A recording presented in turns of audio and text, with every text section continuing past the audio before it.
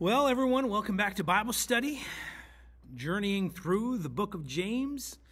And I pray you're enjoying it so far. I think it's one of the best letters in the New Testament, one of the most challenging letters in the New Testament, because it's written to believers like you and I.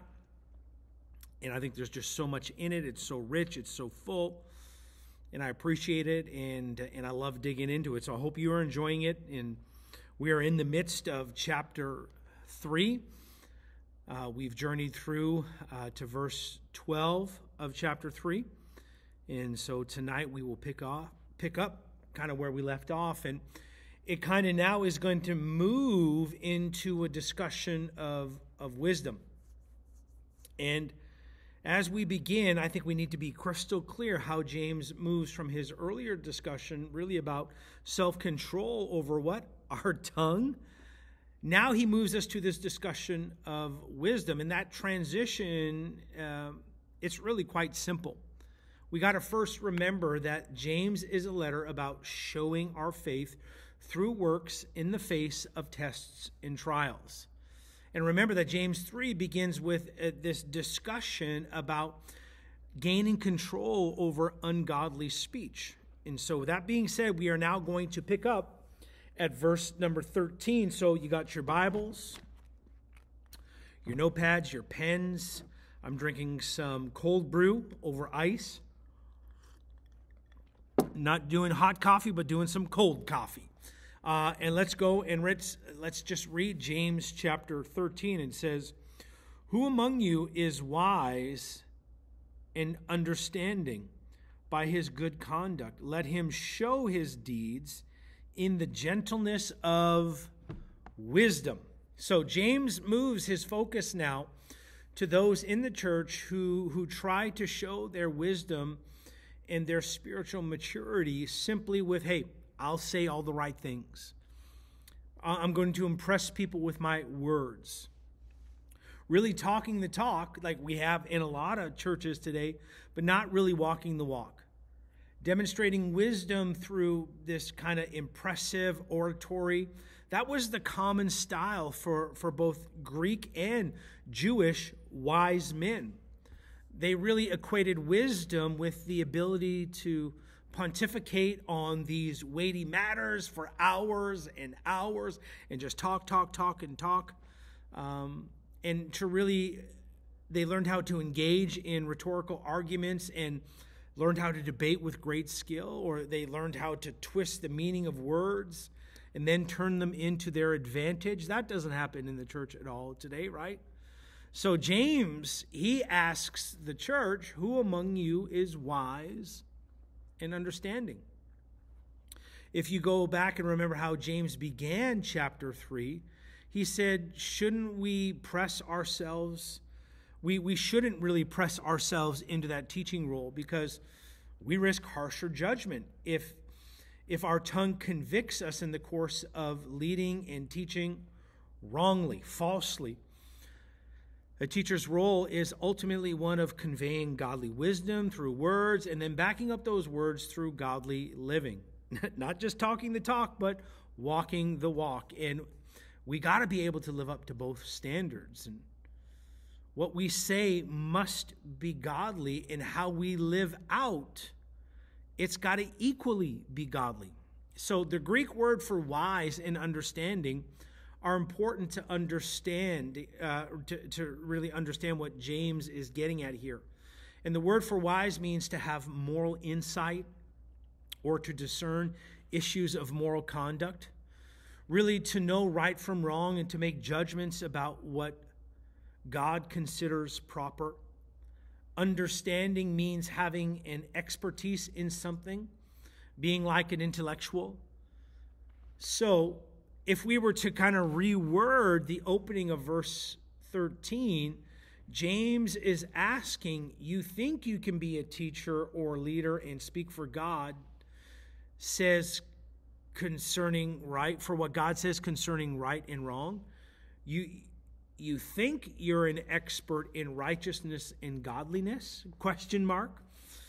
And then to this question, James provides the challenge. James says, then show your wisdom, right? Show me your wisdom and understanding through your good behavior in deeds done in humility. Did you see the two parts to James' command? Did you see it? Did you grasp it when you read it? First, you don't practice wisdom and understanding through words alone. It's not just with speech. You can't just talk the talk. You have to walk the walk. It's the same theme here again. Wisdom, like faith, isn't a concept. It's a way of life that actually requires action. And the Jewish Christians, they were still trapped in this Pharisaical pattern of giving others the lectures on holiness, but not willing to practice it themselves, right? They didn't want to do it. And if you go to Matthew chapter 23 and read verses 1 to 3, you could just write it down. I'll read it for you. It says, "Then Jesus spoke to the crowds and his disciples, saying, the scribes and the Pharisees, they have seated themselves in the chair of Moses. Therefore, all that they tell you, do and observe, but do not do according to their deeds. For they say things and they don't do them." Think about that, how harsh that is, that if Jesus was to look at your life, hey, do what they say, but not what they do, because they don't even listen to what they say. So James says talking about matters of righteousness and godliness isn't the same as being godly or righteous. And if we think we're wise in these matters, but we can't bring ourselves to actually live righteously in good deeds and behaviors, then really the only people we're fooling is ourselves, just like the Pharisees did. And I don't know about you, but I don't want to be labeled a Pharisee. And then secondly, James's commandment requires that we perform these deeds really in gentleness of wisdom. And the term in Greek means humility with a sense of submitting to God, who is the source of all godly wisdom. Here again, true godly wisdom lived out is never prideful, it's never arrogant, it's not self-serving, it's not rude, it's not critical. It is gentle, it's loving, it's humble, it's reflecting the fact that our godlessness was not a product of ourselves. We didn't figure anything out or create anything ourselves. We arrived at our station in life by the grace of God. We are saved by God's grace, and we are sanctified by his grace. And in obedience, what happens? We submit to his Spirit, and we demonstrate wisdom through submission to his will, to abiding in Christ and walking that out and doing what he's asking us to do. This opening verse really sets the positive example for wisdom, and James uses really the rest of chapter 3 to explore the opposite problem. So let's read verses 14 to 18. That will bring us to the end of chapter 3. "But if you have bitter jealousy and selfish ambition in your heart, do not boast and lie against the truth. This is not the wisdom that comes down from above, but is earthly, unspiritual, demonic. For where jealousy and selfish ambition exist, there is disorder and every evil practice. But the wisdom that is from above is first pure, then peaceable, gentle, open to reason, full of mercy and good fruits, impartial, not hypocritical. And the fruit of righteousness is sown in shalom by those who make shalom." So, apparently, right, we can get from this, apparently some leadership in the early Jewish church had been seeking for teaching or leadership positions out of a place of selfish ambition. What am I going to get from this? And of course, right, that never happens in the church today. We never kind of want to promote ourselves to that place where maybe we might have some things to gain. And when people seek for leadership or teaching positions really out of a place of selfish ambition, they actually become competitors in a race for recognition, where what Jesus offers them is not enough, and who they are in Christ is not enough. that there's this race to be recognized and say, hey, look at me. And usually what happens, this leads to bitter jealousies and allegiances of various kinds of evil. And James actually alludes to exactly this kind of disunity. And he says in verse 14, they're acting and speaking arrogantly. They're lying against the truth. And arrogance is the result really of selfish ambition and jealousies. That's where arrogance is going to lead you all the time. That's what it is right there. We can easily imagine various men and perhaps even women seeking positions in church leadership. And if we look at biblical leadership, it always includes expectation that leaders are also teachers of God's word. You can read that in Titus. You can read that in 1 Timothy. So these ambitious people, they begin to compete with one another for who was the most wise in the knowledge of Scripture. What happens? They engage in rhetorical debates, probably concerning the law, prophecies concerning Jesus, right? They didn't have any New Testament Scripture yet. Then as one might gain an advantage over another, what happens? Well, now there's jealousy, and bitter jealousy is developed, and men harbored anger and hatred towards another.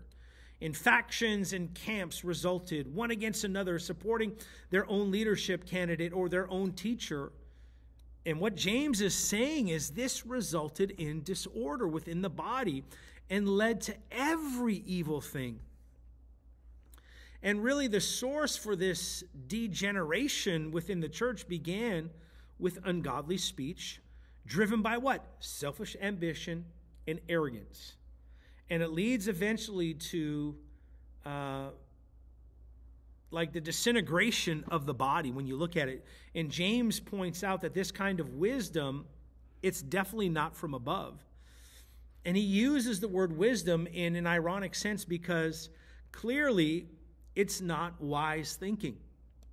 It's kind of thinking, it's a kind of thinking that's demonic and really based in a demonic source. James isn't suggesting that we are supposed to blame Satan directly for those or for all of these believers. It's not, hey, the devil made me do it. We can never say that. But this kind of discord and evil traces back to the sin of Satan in the throne room and flows through the sin of Adam in the garden to you and I today.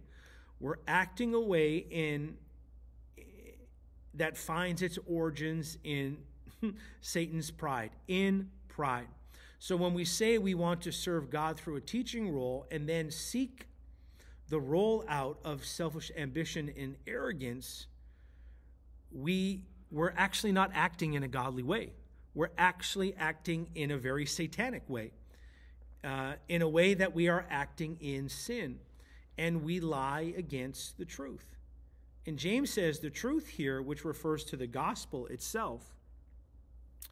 And so how do we lie against the gospel when we begin to act this way? Well, it's because we may be speaking the truth of the gospel with our mouths, but by our sinful arrogance and our selfishness or selfish ambition, what happens? We tear down the gospel by our actions. We're talking the talk, but we're definitely not walking the walk. And unbelievers who watch us, they're not idiots. They're not stupid, right? They hear our words, and then what do? They watch our sinful actions, and then they make the obvious conclusion. They fail to believe our message because our actions declare it to be a lie. Hey, listen, you're saying all this stuff, but man, I see the way you live. I see the way you act. I see the things you do, and it doesn't match up what you're saying. So James says that true godly wisdom comes from above and yields a different set of behaviors. And what are they? Well, first, it's pure, right? It's uncontaminated by fleshly, sinful desires and ambitions. It's pure. And if you feel a call to teach God's people and to lead in that capacity, we can know it's a godly calling by testing our ambitions. Are we as excited to teach a class of 3 as if it was a class of 300? I remember one of the things that I did when I got into teaching and preaching is I would learn and I would practice to an empty church. And so I would get up and I would preach like the church was full. I would do it. And I actually still do it every Thursday. I get up on Thursday, and after our morning devotion here at the church, I get up and I completely preach my message with everything I got. With everything I got. Because I learned if I can learn how to preach to an empty room, I'm never going to be influenced by numbers. So whether there's 1, 100, 1,000, 10,000, man, I'm going to give it the same. I'm not going to be influenced by the crowd. So do we feel jealousy when another teacher finds something in Scripture that we didn't find ourselves? I never saw that. And we begin to get mad and bitter. Are we tempted to claim another teacher's content as our own?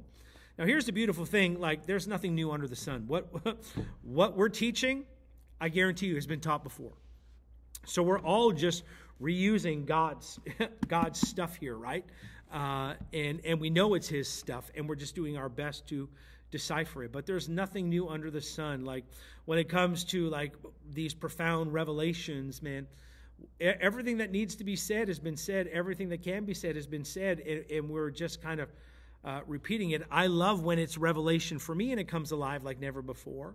And then you begin to research it really quick and say, well, no, hey, so-and-so has said this and so-and-so has said this. So can we change our mind about what we believe when God brings us a better interpretation through another teacher? Do we have a teachable heart even as we strive to teach others? And godly wisdom from above will always come with purity of spirit that removes our personal ambition and makes God's glory and His word be our focus entirely.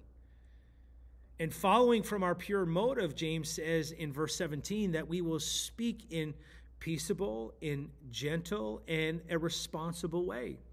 In our speech as we teach should not be pushy, should not be arrogant, should not be entrenched, it should not be defensive, it should not be angry, it should not be confrontational. But what James says, it will be full of mercy and good fruits. So a teacher who speaks with the wisdom from above speaks from a perspective of God's mercy and grace. And the fruit of his teaching will be the ultimate measure of where his wisdom originates. And so if we first look at the life of a teacher to see if his wisdom has led to a godly life in his own walk, right? Is the teacher the kind of man he calls others to be based on Scripture? Is his home life godly? Is it a peaceful home? Are his children respectful and obedient? And so the Bible gives us these tests because they tell us whether a man's teaching is rooted in wisdom given from above or a false wisdom that originates from a selfish, fleshly source.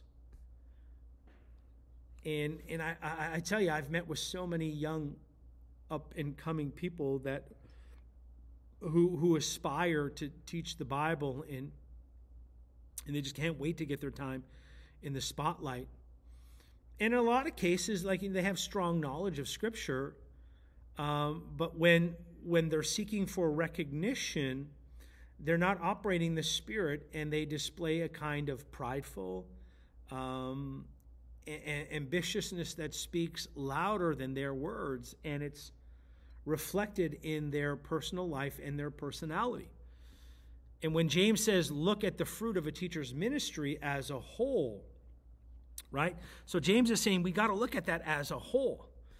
And when they teach, our lives changed. Are men and women brought to faith? Are our families and marriages, are they being restored? Are hearts strengthened to serve the Lord? Or is the teacher bringing discord? Is he bringing factions? Is he bringing disputes? Right? Is he causing more harm than good? And so my prayer every time I get up is I'm doing my best to decipher the Scriptures, to present something that can actually be applied to your life through God's Word, that you can take it and run with it and become a more in love follower of Jesus. That's what the heart is. But then finally, James says, as a teacher operating with wisdom from above, they're going to remain unwavering in the presentation of truth. Unwavering, what does it mean? It means kind of teaching without prejudice or partiality. The teacher doesn't waver in his presentation of truth simply because his audience is different and may not like what Scripture says in some sense. And I'm so thankful that I learned this lesson early on that, hey, never compromise God's Word, right? It's not about tickling ears. It's about speaking truth, right? It's about speaking truth. So unwavering is different than being unteachable. I can be unwavering and yet remain teachable so long as my changing views are informed from Scripture, right? And nothing else, and not from an external viewpoint or a trend or a fad that's going on. As long as my motive remains speaking truth and not pleasing my audience or my own pride, then I'm good. And what happens, it takes a strong, mature Christian to admit that they've been wrong in understanding areas of Scripture they previously felt was kind of a settled fact. It also requires a strong, mature teacher to be able to present the honest truth in the face of a hostile audience, in a hostile culture, in a hostile world. Especially if the teacher looks to the audience for their financial support as a pastor, for example, right? Am I going to cater to fill seats, or am I going to cater to get people rooted and grounded in God's Word and rather see them in heaven? It's an easy no-brainer for me. I want to see people in heaven. So a teacher can't seek to be approved by the world or the carnal members of his audience, because if that's the road that you're walking on, you're going to waver. You are going to waver. And this big idea bridges James into the first part of chapter 4, where James begins to raise concerns over how our faith is tested by our temptation to seek the world's acceptance. And so let me read verses 1 to 3 of chapter 4. It says, "Where do quarrels and conflicts among you come from? Don't they come from this, namely your passions, the battles within your bodily parts? You crave and have not. You murder and you envy, yet you cannot get it. You fight and you wage war. You do not have because you do not ask. You ask and do not receive because you ask with wrong motives, so that you may spend it on your passions." Some translations might say your pleasures. So the members of the church, what is happening here? They're quarreling, and James asks why. What's the source of the conflict? It isn't from God, and it's not proper, and it's natural. It's not a natural product of faith. The source, James says, is our flesh. More specifically, our fleshly desires for worldly pleasures. And the source for quarreling is their sinful flesh, their sinful desires. And I think if we're being honest, that principle we would find to be 100% true in our own experiences, right? I've been invited to different groups, to different churches from time to time. I've been exposed to church quarrels and church fighting. And it doesn't matter where you find it, or what environment you step into, you can always trace the discord to fleshly, sinful desires to gain something that we think holds value in the world. It's true. James doesn't name the specific worldly pleasures these believers were seeking after, but instead he begins to describe a general pattern of worsening behavior. Because first, James says we lust, right? That word lust means sinful cravings. Might be a craving for attention, for fame, for wealth, for power, control.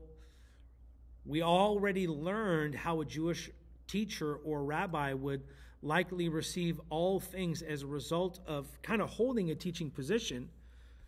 So the problems began when people lusted for earthly, worldly rewards that kind of were attached to these roles, rather than seeking the heavenly rewards that God alone appoints to someone who desires to serve them. And this lust then leads to what James says, to murder. And in extreme cases, this is literally true. But that's not likely to be what James is actually meaning here. He's actually speaking of murder in the same way Jesus did when he said, if you harbor hatred in your heart, you have committed a sin equivalent to murder. So the lustful desire leads to a sinful thought against others who stand in the way of maybe you and I obtaining what we want. And so this is the exact kind of quarreling James alluded to back in chapter 3. He now begins to repeat it in verse 2 of chapter 4. And then James says that they do not have these things they want because they do not ask. So in the context of James's teaching here, it's clear what they wanted, at least in part, right? We can see they wanted to be in a teaching or a leadership role, or they had some ambition or desire that had developed from lust. And James says they hadn't asked, meaning they hadn't prayed to God and asked him to grant them this thing. In Greek, the verb tense it's a continuous action of not asking. And so they are continually not asking God, but rather they are always doing what so many of us do, taking matters into our own hands. So a desire or lust begins a series of, let's call it, walking down a slippery slope into sinful thoughts, into sinful actions, all done in an effort to gain something in their own power rather than just asking God. But even when some do resort to prayer, they ask and they don't receive. Why? Because it's really clear. It says you're asking with the wrong motives. And the Greek word for wrong motives, it's actually fascinating what it means. It actually means evil. And their motive is to spend what they receive on their pleasures. And this phrase is the same phrase used to describe the prodigal son's behavior when he squandered and wasted his fortune away in foolish living. James isn't speaking simply of spending in the sense of spending money, but more generally of wasting God's provision on satisfying our flesh. And who could God expect? And who could expect God to honor such a request if he knows we are only going to use his gift really to satisfy our evil desires? So James isn't teaching on how to pray in such a way to get what we want. And I have to say that because a lot of people come to these verses of James, quote them out of context, and then they use them to make up a point of how we are to pray if we are to receive what we want. There's a mini lesson to be found here on the issue of prayer. It is only the one James, if there is a lesson, it's only the one that James is offering here himself. It is that when we ask for something with an evil desire or a motive, what can we do? We can expect God to say no, niet. That's all we conclude. That's all that we can conclude about prayer from these verses. We can't take that truth and turn it backwards in an attempt to create a second principle. Really, we can't say that when we ask with a sincere motive that we are guaranteed that God is going to give us what we want. You've probably figured out in your faith, if you've been at it for any time, that it doesn't work that way. We still might not get what we ask for, even if we ask with perfect motives. And what happens is false teachers try to use this verse to explain why we don't get what we want when we pray.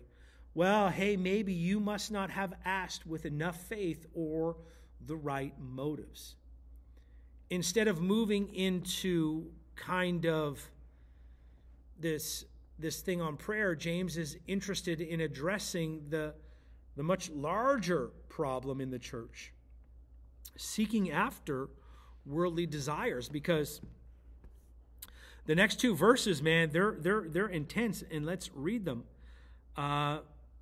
You adulteresses, don't you know that friendship with the world is enmity with God? Therefore, whoever wishes to be a friend of the world makes himself an enemy of God. Or do you think that in vain the Scripture says, he who yearns jealousy over the Spirit which has made to dwell in us?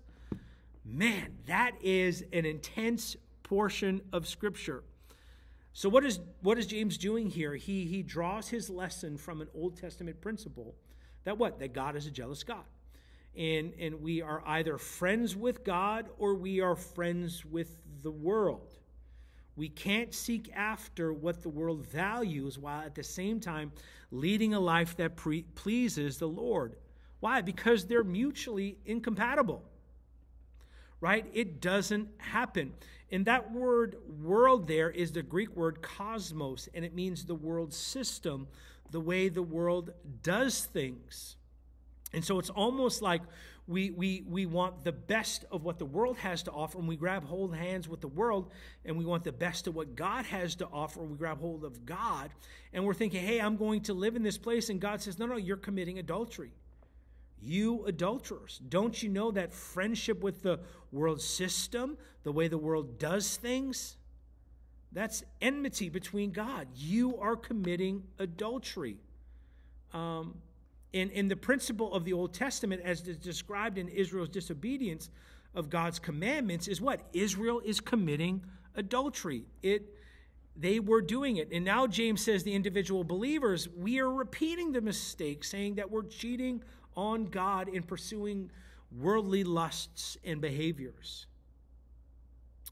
And I think James sums it up best. Whoever wishes to be a friend of the world makes himself an enemy of God.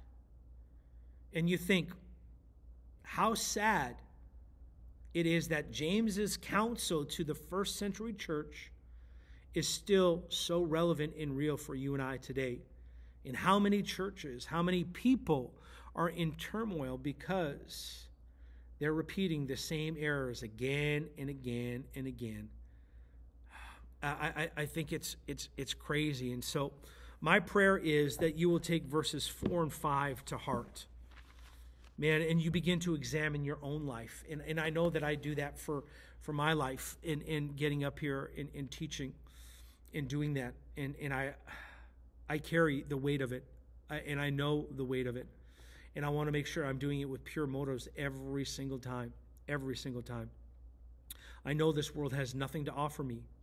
Nothing to offer me, but it's still easy to get caught up in oh, if I only had this comfort, or if I only had this pleasure, right? So easily we can get caught up, but I don't want anything the world has to offer. I don't want to be a friend of the world, to be an enemy of God. I want to be fully committed and surrendered to Jesus. And that's what James is talking about here. There is a full submission and surrender. Let go of the hand of the world. Stop committing spiritual adultery and fix and focus your eyes, your whole being, to worship God, to love Him with all your heart, soul, mind, and strength, right? To pursue Him first in everything you do. So, Father, thank you for your word. Thank you for how amazing it is, for how incredible it is. God, we embrace it, and we continue to say yes to it. Thank you for the lessons that we're learning here in the book of James that are still so relevant for us today. Forgive us for committing spiritual adultery and for seeking at times the pleasures of this world over what you have to offer. God, we realize everything this world has to offer is fleeting and fading. And we rest in you, and we stand in the truth of who you are, and we're thankful for your love and for your mercy and your grace. Lord, would you continue to let your word come alive in our hearts? In your wonderful name. And everybody said, amen. Well, bless you guys. Just a reminder, Monday, the 29th of April, we are doing our Israel Information Night. We'd love to have you come out and join us. No commitment necessary, right? Nothing wrong with just listening, but you can hear about the trip, ask any questions that you have about the trip. We'll unpack it in a way to give you a better understanding of where we're going, hotels we're staying at, pictures, photos of all of that, places we're going to be visiting, safety and how safe it is when you're actually there. So hopefully we'll see you there. If not, hopefully we'll see you tomorrow morning devotion. If not, tomorrow night at church. Bless you guys. Bye for now.